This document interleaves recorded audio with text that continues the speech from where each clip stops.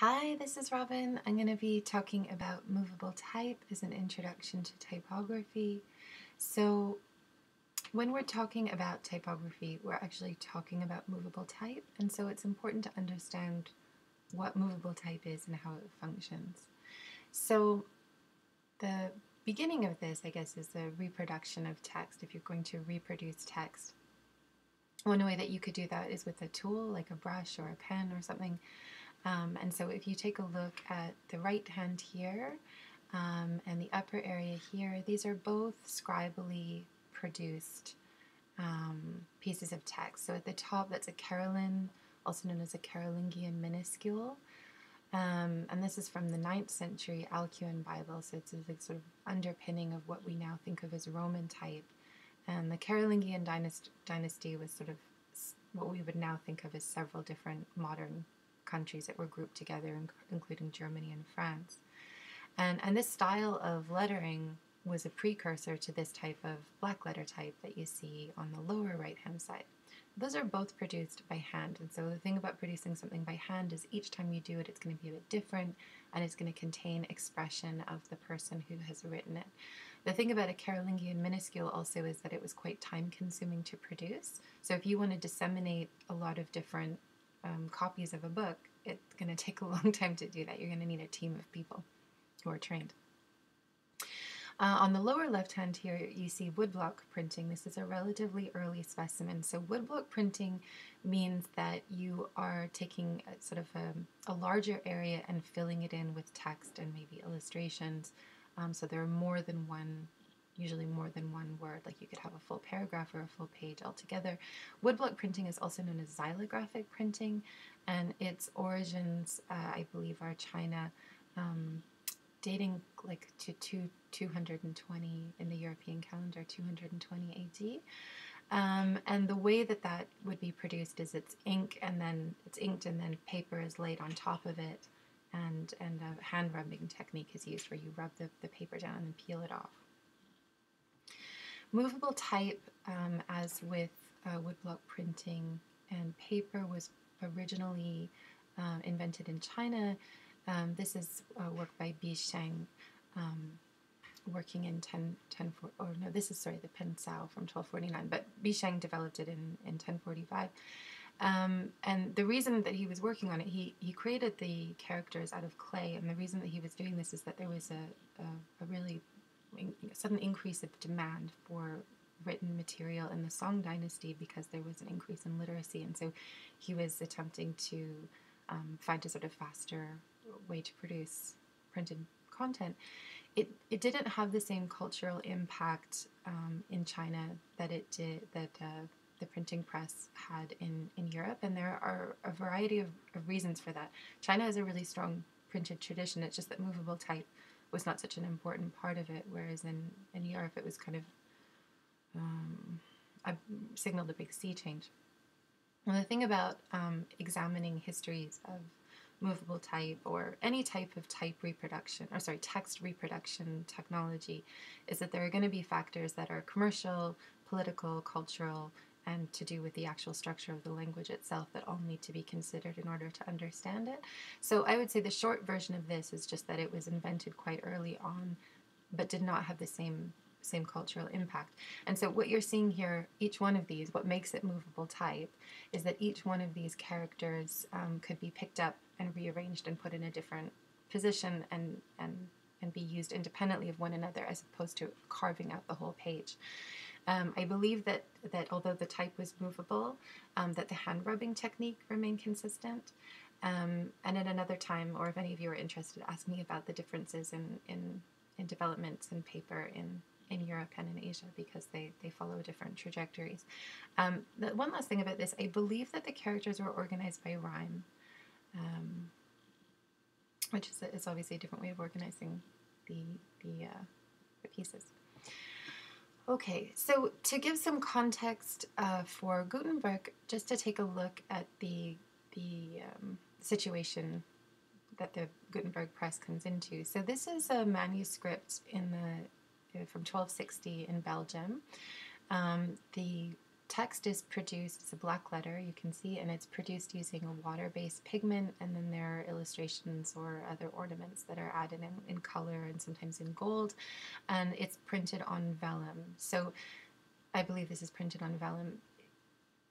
Paper did not make its way into Europe until, well, I might get this wrong, but I believe it's like 1000-ish AD, and there's a mill, the first paper mill I think is maybe like in 1100 or something like that.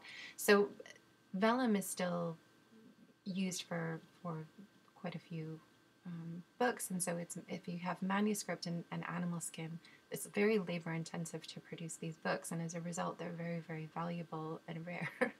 And so on the right hand side here, you can see, this is from a research project taking a look at marginalia, things that scribes have written in the corner. And just as a little note here, scribes would all work or very often work together as a group. So it was kind of like, books were very often a group activity. Producing them, people would often read them in groups, read them aloud. And in fact, if you were reading even by yourself, it was very common at this time in Europe that you would be using your vocal cords or reading out loud. That it was there was not such a disconnect between your reading and writing senses, and sorry, your oral senses. And I thought these marginalia were quite funny because they're complaints, and people continue to complain quite a bit when they're making books. This term, we'll be making a book. I guarantee you that you're going to complain a little bit. You're in a long tradition of complainers. So just this one person here. Oh, my hand. I apologize for the very brief swearish word here, but now that I've written the whole thing, for Christ's sake, give me a drink, is not something that I would expect to find written in a Bible, but there we go. So at any rate, that is the situation, more or less the context that Gutenberg comes into. And then another aspect of that context is development of print culture. And again, very, very many of these techniques and so on have some relationship one way or another to China. I haven't spoken about Korea because it's a slightly separate tradition, but at some point we definitely need to take a look at that as well, because it's quite significant. So there are several different things going on here. Here we have the detail of a block book. So this is xylographically printed again. So this is not using movable type. This is all carved in one block. This is a Bible. And this is from 1465. So it's actually contemporary to the the beginnings of movable type in Europe, but it's not using that technology. It's using an older technology. And the sweep of this type here on the banner is significant. I just want to point that out to you. If you want to lay out type in a sort of shape like that, if you do that digitally, it's very easy to achieve that. If you try to do that on a wood block, it's quite easy to do that because you have the flexibility of just carving out that space with your hand. But if you try and produce that with mechanical movable type, is very, very challenging. And so what you're seeing here is the end of an era that isn't dominated by a grid. This is De Re Militari from the 15th century, which is kind of a transition point. It's got in it a woodblock printing, I believe this is Aldous Manutius who does this. This is done in a semi-black letter style, but there are, somebody has pointed out that there are notations, corrections in it that you can see that are Roman. So you can see these transitions taking place. And the book itself is about different ways to wage warfare, and some of them are very fantastical and imaginary. They're imagining technology that could be made in order to more successfully wage war. So it's partly a how-to guide, but it's also a what-if guide.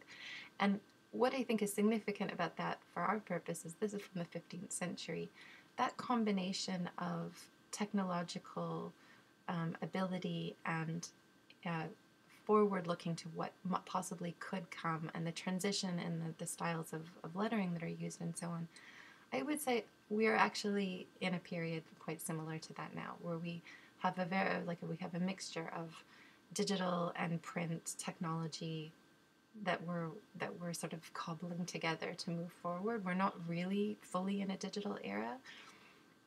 And so when I look back at this period, which I didn't used to actually interest me that much. I've become quite interested to see how they cope with it because I think we're in kind of a similar spot. Okay, and then on the bottom right here we have Swiss playing cards from 1530. Again, this is post-printing press, but these are xylographically produced. So the thing that all three of these have in common is that you are actually seeing a human hand. It's basically as if you're looking at a photocopy or a picture of something that has been directly produced with somebody's hand. So there's a stronger connection to a scribal tradition there. And the other thing is taking a look at what's being reproduced. So a Bible, religious text, this would be like more of a how-to, and you'll find like guides for medicine and so on like that. And then something that's for gambling or leisure, sometimes naughtier things. Those are three different ways that printing is used, and that's consistent across different cultures in terms of what you find being reproduced. The religion might change, but the fact that it's a religious text remains consistent, and so on. This is Gutenberg's original type. So Johann Gutenberg is sometimes incorrectly credited as inventing movable type. It's probably a clearer thing to say that he developed a system of mechanizing printing and invented like the tradition of European typography. He invented that. He invented an early European font, not a Roman one.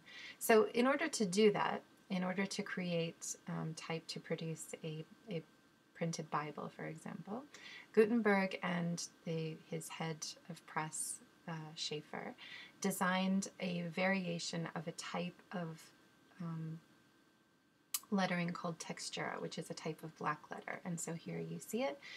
Now, in order to do that, one of the things that they had to do is think about what letters are used very often, but there's also an additional challenge with European alphabetic languages, which is that they're read by shape. And so you want the letter forms to fit together in such a way that the word feels like a solid shape that's easy to read. You also want the spacing between the letters to look consistent, and that is optical and not technical. So for example, if you imagine drawing an invisible box around this C and around this F, and then maybe like around an O, and then you put all those letters together and you can't see the boxes that are around them, they won't look actually evenly spaced. So a big challenge of setting this kind of type is making it look as if a person said it and put those spaces in as they should be. So that's referred to as kerning, and we'll get to that later. So in order to begin reproducing words that look like they were formed more naturally, he came up with many more glyphs than you would require in an alphabet itself. So he came up with 290 glyphs, 47 capitals, 63 lowercase letters, a whole bunch of abbreviations, and that would be helpful for like words that you use over and over again, kind of like when we have acronyms now in our texts. And he also came up with a lot of ligatures, and the idea there is that you take two different letter forms and tie them together. That's what a ligature means. And that would be used either to create the illusion of consistent spacing or stylistically. So this would be a ligature here, this FF, for example, and then 5 punctuation marks. This is the system, this is more or less the system that he had in place with a punch and a matrix. And that remained in place for a really long time until like the 1800s. Just one last thing to mention here. I had mentioned that different types of reproducing text are dependent upon the culture that is developing them. In this case here, type fell under the province of carving and goldsmithing. So if you take a look at something like this, the thickness of these, the strokes that make up these letters, is partly because it needs to be carved out by hand. If you think about how small type in a book is, and then imagine carving out those letters by hand, you're not going to be able to get really tiny, thin details in there. And so this is a style of type that can kind of hold up to being carved out. When we get into the 18th century in Europe, you start to get sort of very, very fine detailing in letter forms. and that is when we depart from a carving tradition. But we're still carving our way around here. So the goldsmiths are responsible for a lot of this type design. This is Fuston Schaeffer's Biblia Latina from 1462. So an incunabula refers to like this type of early printed document. It essentially looks like a manuscript, right? And you'll notice that Schaeffer is still there, but Gutenberg has disappeared off the credit here, and instead we see Fust. And so what has happened is that Fust was a financial backer of Gutenberg. He called in his credit just before Gutenberg began printing, so it took Gutenberg about 12 years to get his press ready to go. And given how expensive, a person-produced Bible is, apparently it cost about as much as a car. Maybe a book would cost about as much as a car. It might be like there were fancier books that had jewels and relics and then that were priceless, but a standard Bible apparently was worth as much as a car. So if you can print that, all of a sudden you're going to be making a lot of money. But Fust locked him out and took over the press using Schaeffer's ability to work the press, and so they began the imprint, and Gutenberg was locked out. They did a beautiful job on this, despite the kind of nastiness preceding that. So this is the Biblia Latina from 1462, and the thing is that you can see here, this mimics something that would look like a printed manuscript, right? If we go back to this, a person who came across it would very likely think that they were looking at something that was created by hand. And so what happened is Fust and Schaeffer, after they'd made some of these Bibles, and I should say here, this is woodblock printing that's set into it. And in fact, there is quite a long period of time in which movable type is supplemented either with a scribal tradition, where you have like somebody who's trained in calligraphy decorating pages by hand, or sort of like xylographic printing, which would be this, like woodblock printing that's inset. So this is a combination of technologies. Anyway, they had a suitcase of these Bibles, Fust and Schaeffer did, and they took them to Paris to sell. And my understanding is that the Parisian authorities, in looking at this, and in finding that all of these books looked exactly the same, which didn't make sense. If something is produced by hand, every edition is going to be different. Became really concerned that this had been produced by witchcraft because they weren't familiar with mechanizing technology at that stage. So they arrested them, and these two nearly got burnt with their Bibles, is my understanding. They were let off, and they eventually actually opened an office in Paris, and that speaks partly to something that I think is worth spending a second on. Fust and Schaeffer and Gutenberg are coming out of, are not coming out of exactly a French tradition. They're coming out of,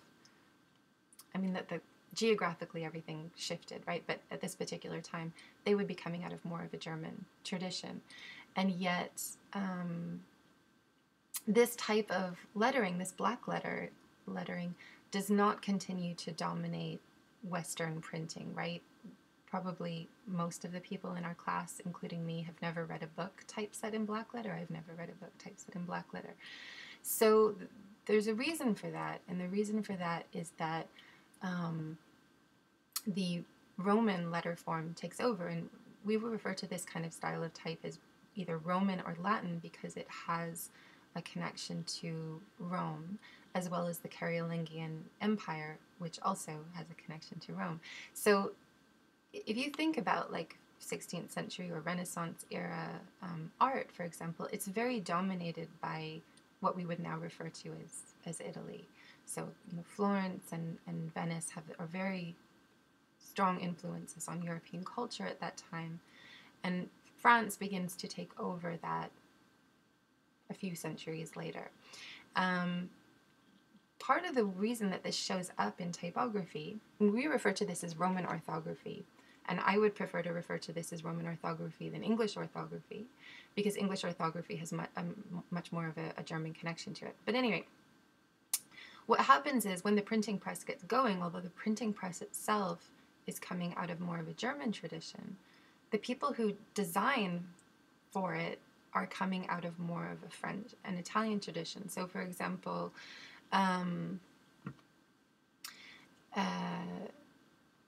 Paris is a really significant choice for Fust and Schaefer to set up an office. And it's partly because not only does France have a very strong tradition of excellence in calligraphy. I mean, France has a reputation for being for aesthetic and design excellence, right? It was the case at that time too. So they had really good calligraphy there, and also the French king, the French court, took an interest in type very early on and began investing in printing presses and designing for printing presses through the university, and they were pulling from a Latin tradition. And in Venice, there's a history of French typographers working in Venice and designing type there. So it begins to what we now think of as like standard European writing. It is got that cultural mark to it, even though the technology itself is not from that area. It's a little bit tricky to talk about, especially because maybe I need to put a map in front of me, but the geographical areas shift. But I just think that there are cultural points that are important. So this is Albrecht Dürer from 1525, and what's going on here, he's taking a look at black letter, and you can see that he's thinking about how can I map this out in repeatable units, in mechanically repeatable units. So you can see a shift in the way that people are thinking about letters as opposed to something that you produce with your hand organically. How do you make it so that it is standardized, essentially? And then here, this is Geoffrey Torrey in 1529, and he's looking, first of all, like, how can you organize this Q on a grid? So he's thinking really early about the impact of the grid on lettering. And then this is a little fantasy alphabet that he's put together, where he's looking at tools and sort of turning them into the Roman alphabet. Okay, so we've talked about a few terms. I'm going to go back over some of them because they'll be helpful to us this term. One of them is black letter. So black letter, there's a variety of different styles that we associate with black letter. Probably a lot of you have access to a font that looks like this, Fettifraktor. This is a less common one. This is from the Weiss Foundry. I just really love this one. I just think it's really nice. And then on the upper left hand here, we have a font that's called Bastard Fad, which is by Jonathan Barnbrook in 1995.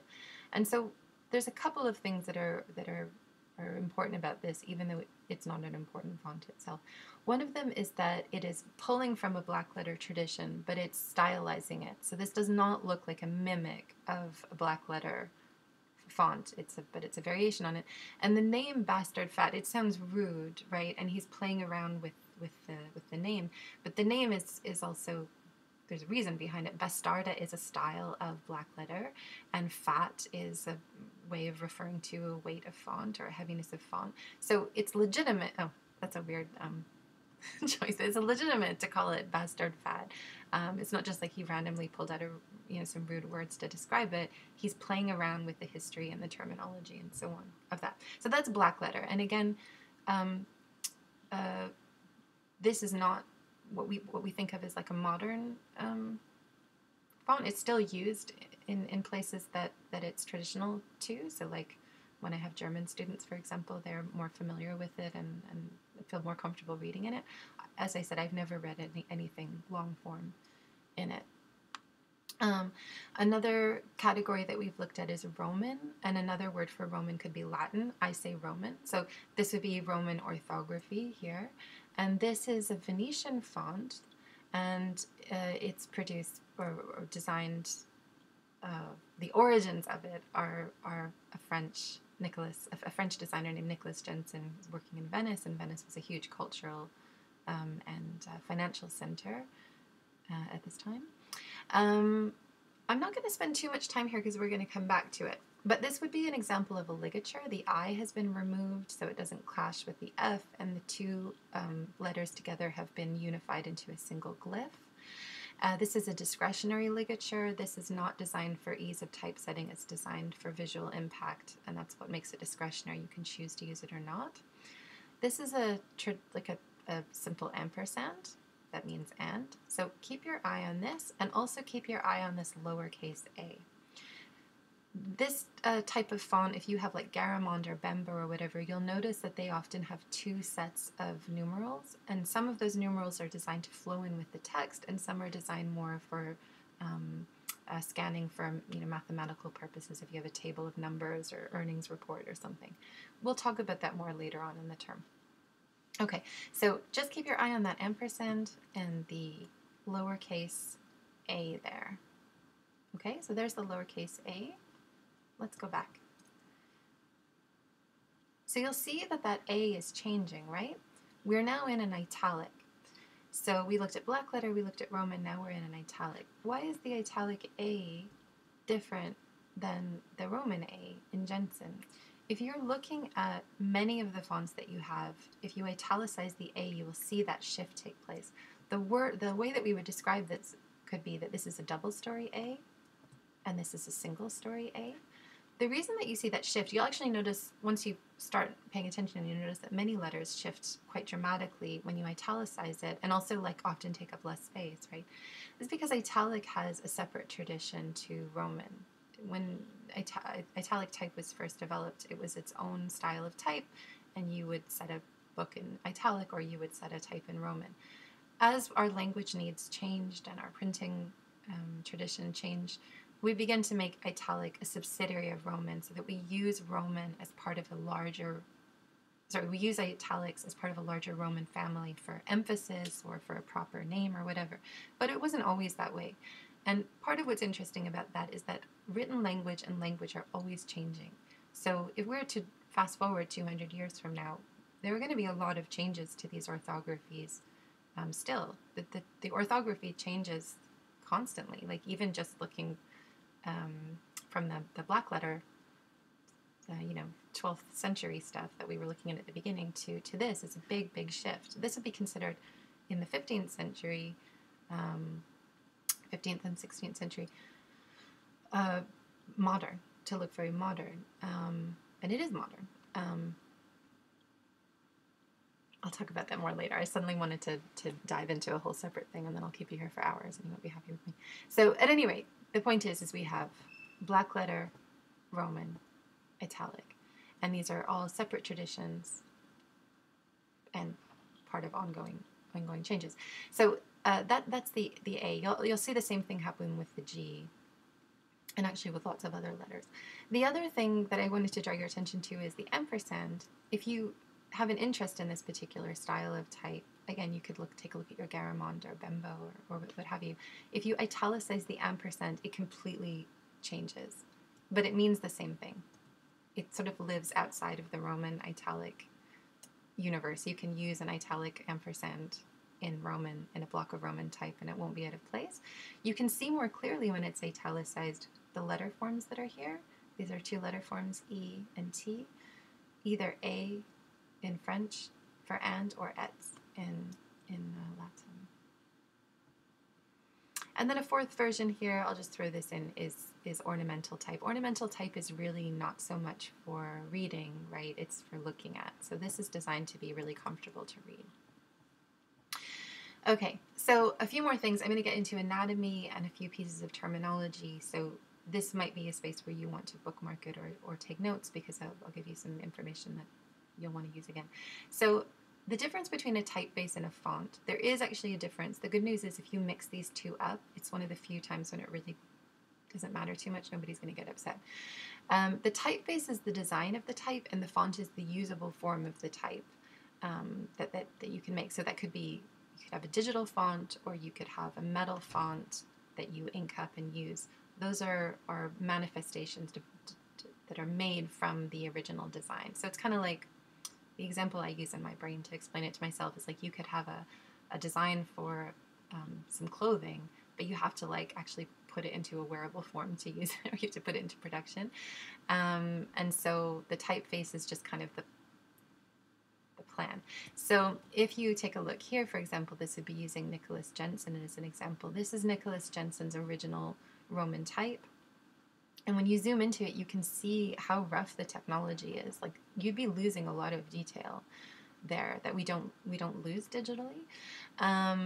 Anyway, so this would be a metal font of his design, and this would be a digital font of it. So if you have, for example, Adobe Jensen Pro Light caption, this part you don't need to remember all this, I'm just putting it out there. Adobe would be the foundry, Jensen would be the design, the format would be Pro, the weight would be light. Caption refers to the optical size, so like it's kind of telling you that you would maybe want to use it for like a subheading or a caption or something, as opposed to like long form text, that type of thing. And then a little extra twist in it is the market, how you get it. So this would kind of almost be the store that you buy the brand in. So for example, Typekit is a place that provides like a subscription model service to license fonts to use. So you don't, whereas in Nicholas Jensen time, you would buy this metal font and then have it. You'd only have a handful of fonts. Nowadays you have lots and lots of digital fonts. And so one of the shifts that has changed is that instead of buying digital fonts, many people switch to a subscription model. So if you're using Adobe Creative Cloud, for example, they use Typekit as I can't remember the legal term for this, but they harness Typekit's access to these fonts as a way to get them to you. So when you license Creative Cloud, you have access to Typekit Marketplace. Yeah. So, okay, so that would be Jensen. And also just sort of, when you see a digital font of something like Jensen that's gone through several centuries, you're seeing something that's not exactly the same very often. Several other designers may have intervened in the meantime. Okay, this is our last slide. I'm going to talk a little bit about anatomy, and we'll be covering anatomy again next week, but I'm going to go over a handful of terms here. So the baseline is kind of like the invisible line that the letter forms all sit on to be nice and straight. So if you have a string of letters like this, some of them are going to be hanging below the baseline with a descender, but for the most part, you can see that they're lined up on this baseline. There is height to the different letter forms, right? So if you draw or you measure from the baseline of an uppercase letter, like this T, that would tell you what the cap height is. There are some cases where an ascender, which is a part of a letter form that pops up, an ascender might match a cap height. It might also be higher or lower than the cap height. It's not always the same. So for example, Futura, which is a very well-known font that you might already be familiar with, many of the ascenders in that don't match the cap height, and the lowercase l, for example, exceeds the cap height. So the shape of that is sort of a little bit inconsistent. You'll notice that there's another line here that's called the X height, and that's essentially the height of the lowercase letter when there isn't an ascender in place. And I think it's called the X height because you could measure a lowercase x with it. But I'm not totally sure actually why. Anyway, that's the X height. So if you have a font like Helvetica, the difference between the cap height in Helvetica and the lowercase letters here is quite slight. This E is not that much shorter than the R, whereas if you have Mrs. E's, the height of the lowercase letter is significantly smaller than the uppercase letter. So what happens in that case is that this makes for a very, much more of a shape. So for example, if I'm reading a book, if I'm reading text, this actually might be more comfortable to read on a printed page. But it also means it sets a bit small. So if you're looking at screen, or if you're in some sort of stress condition, like subtitles, for example, are quite stressed, then this actually becomes easier to read. There are other reasons for that, and when we get to type on screen, we'll talk about that. But the short version is that this is a generous X height, and this is a small X height. So when you're looking at fonts over the next couple of weeks, you could look to yourself and sort of begin to notice, does it have a serif, or is it a sans serif? Is it a Roman? Is it an italic? Is it a black letter? If you're not looking at a Roman orthography, you could also think about other variations on that. For example, is there a reference to tool implied?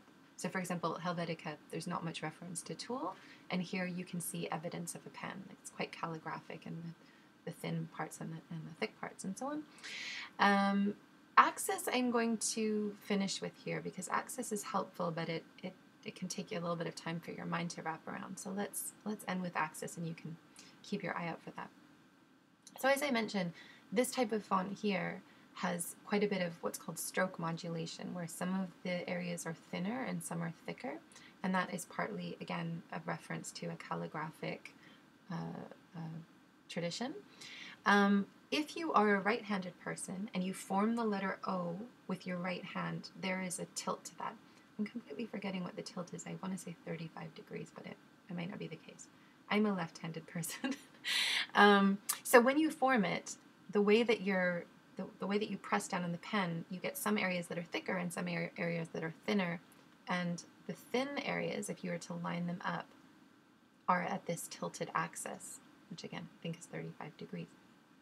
So the axis of this O, for example, is what we would refer to here as a humanist axis, meaning it looks like it was made by a right-handed person writing.